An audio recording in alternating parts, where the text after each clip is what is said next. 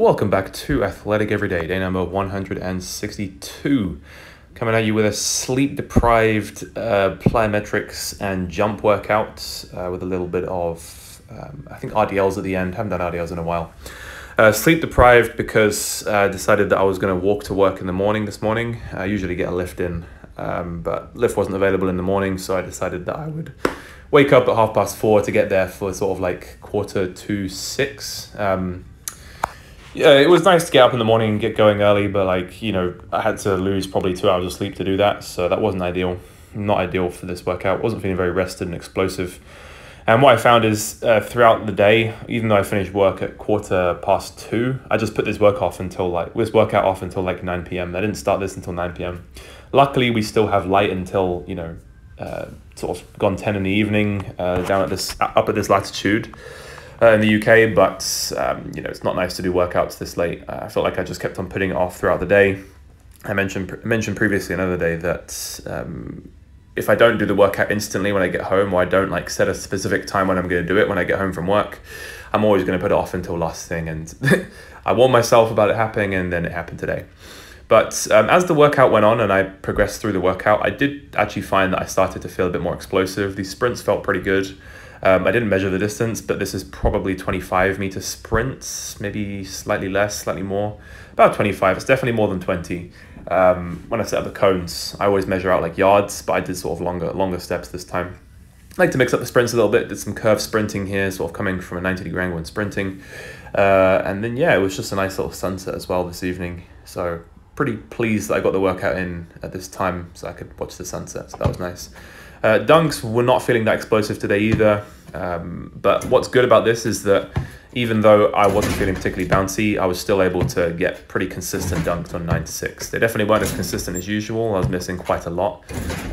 Missed quite a lot on the right-left with the left-hand plant. That's definitely my weakest at the moment. But still got them in. I also got in a few not off the dribble at all, and they felt pretty good. Good flushes. Then, as I mentioned earlier, I did some RDLs. RDLs are pretty nice. Worked up to probably the heaviest I've ever done for RDLs, actually. I've never really loaded RDLs heavily. I managed to get 110 kilos for a set of, I think it was 10 or 8 or something. And I can really feel it in my hamstrings today, actually.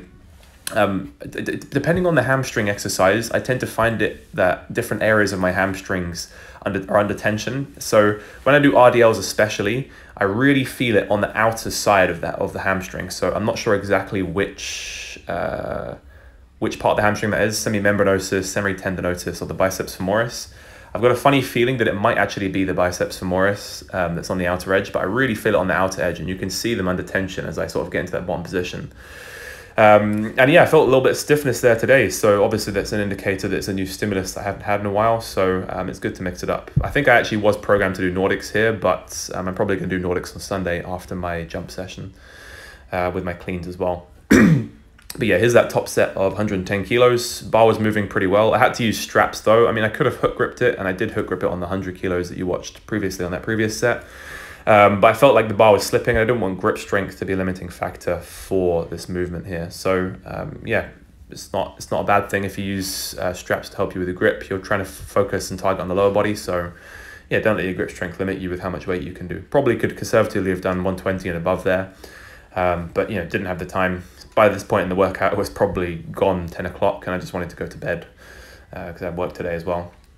So yeah, this was quite convenient though, because then I could use the same setup to do my bent leg calf raises, which were programmed 110 kilos for, I think, 2 sets of 10.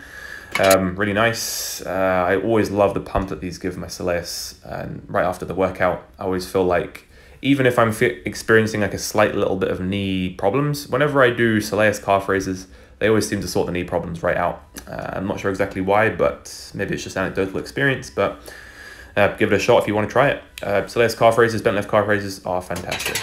Anyway, thank you very much for watching, and I'll catch you in the next one.